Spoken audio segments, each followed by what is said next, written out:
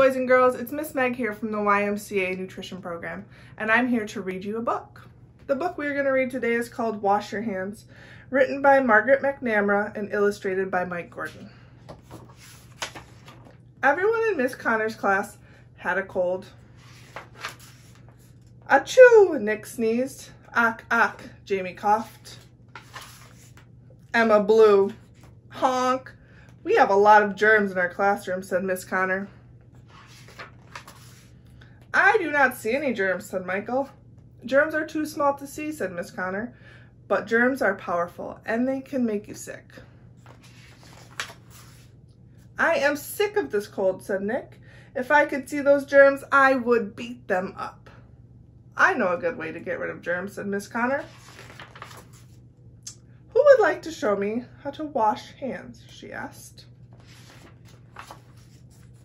I will, said Reza. He turned on the cold water and stuck his hands underneath. Done, he said. You forgot the soap, said Naya. She pumped out a little soap and rinsed her hands. Done, she said. You both did a good job, said Miss Connor, but not a good enough job to get rid of germs. The best way to get rid of germs, she said, is to sing. Sing? Asked the class. Miss Connor said, roll up your sleeves, please. She turned on warm water and gave everyone some soap. Then Miss Connor sang, wash your hands with soap each time, and remember this short rhyme. Let the water run real warm. Stop those germs from doing harm. Keep on washing, make it fun. Now you know just how it's done. That is the ABC song, said Becky. Now it is the wash hands song, said Jamie.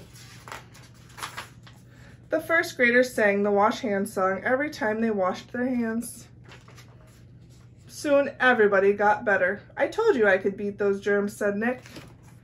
Remember, we need to wash our hands every day, multiple times.